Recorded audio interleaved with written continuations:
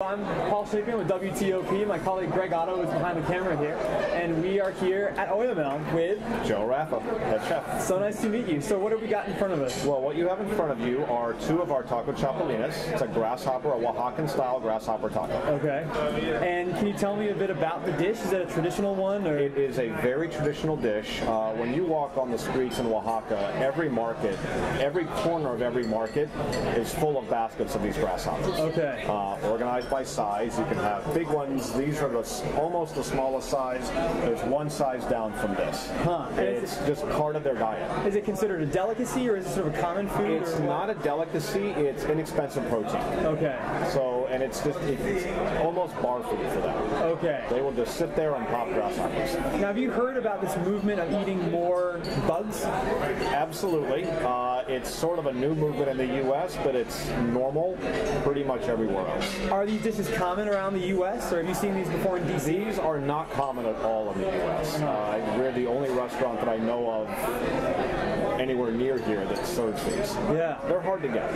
And now, I read in the piece in the New Yorker earlier this week that it said that bugs in general are about 4 times more efficient to produce than sort of conventional meats. Does that kind of come into play, do you think, in terms of serving these? Well, not in terms of serving them, but in terms of why people eat them overseas. Okay. You don't need to have a farm to raise bugs.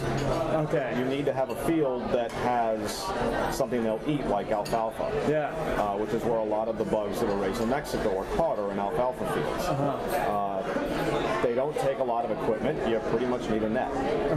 So it's not an intensive farming operation. It's just they're part of nature, and you gather them. And are these sort of nutritious, or? They are very nutritious. They're very high in protein. Okay. So they're good for you. Great. So can you tell us a bit more specifically about this dish? What have we got here? When the grasshoppers are caught in Mexico, they're very quickly boiled, just for a minute, and then they're dried and toasted on a comal, which is like a flat griddle.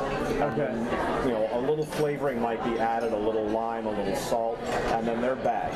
And that's how we receive them. When we cook them, we saute them with a little bit of shallot, a little tequila, a little chipotle chili, and that's it. Okay. The taco is served with a little guacamole on the bottom, very traditional way to do it, and that's it. It's very simple. You let the flavor of the grasshoppers do the talking. And what should I expect? I have to admit, this is the first time that I've eaten a bug before.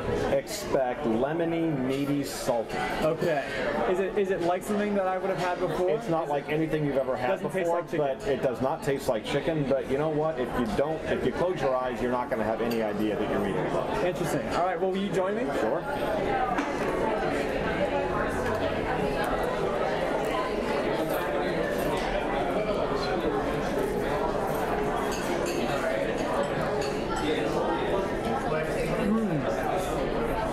Very salty. Is that from the grasshopper? We add no salt to it at all. Really? And you said that you get these from... We get them from Oaxaca. Interesting. And is it sort of, in terms of things being imported from that far away, is it more expensive, less expensive? It's very expensive. Really? And not that the grasshoppers themselves are very expensive, but the process of having somebody down there get them for us, box them, ship them here, they're not cheap. Wow. Which is probably why you don't see them very often here. Well, they're delicious. They are. Do you get people ordering them often? Actually, of the 11 tacos we have on the menu, this is pretty consistently the 3rd or 4th most popular. Really?